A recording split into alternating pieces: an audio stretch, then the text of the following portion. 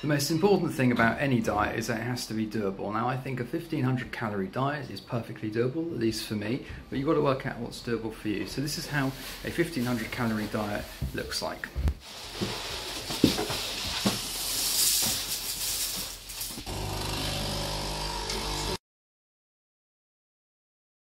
And here I am having a taste of my own medicine, as it were, parking a few streets away, and I'm walking the 15 minutes or so to get to my department.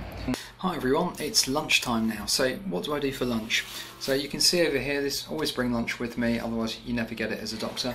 I've got some corn thins over here.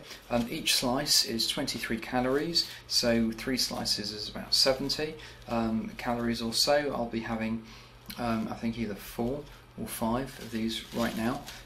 So that'll be basically my lunch. I'll marry those up with some sparkling water, and that will help me to fill myself up and not feel too hungry.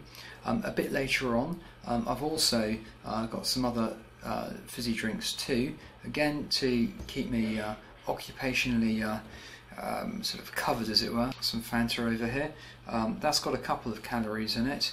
I'm not a big fan of all these sort of kind of artificial drinks. I do prefer to sort of stick with the natural, as it were, but at times you do need a bit of a boost, and I'm going to be going out a bit later on, working into this evening anyway, and it's really important to make sure that you don't end up being peckish when you get home and then sort of end up pigging out.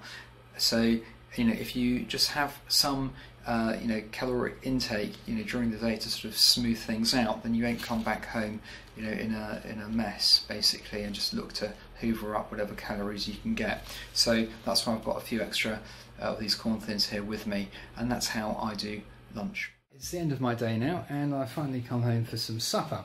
Now you're probably expecting me to show you some delicious looking Instagram ready meal, which has got, I don't know, 400 calories or something stupid like that. But bear in mind, I haven't had that many calories today anyway, and this will surprise you a little bit. I am actually having pasta with some sauce and some cheese.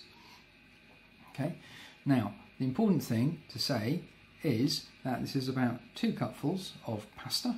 There's a splodge really of sauce, and probably about 10 to 15 grams of light cheese.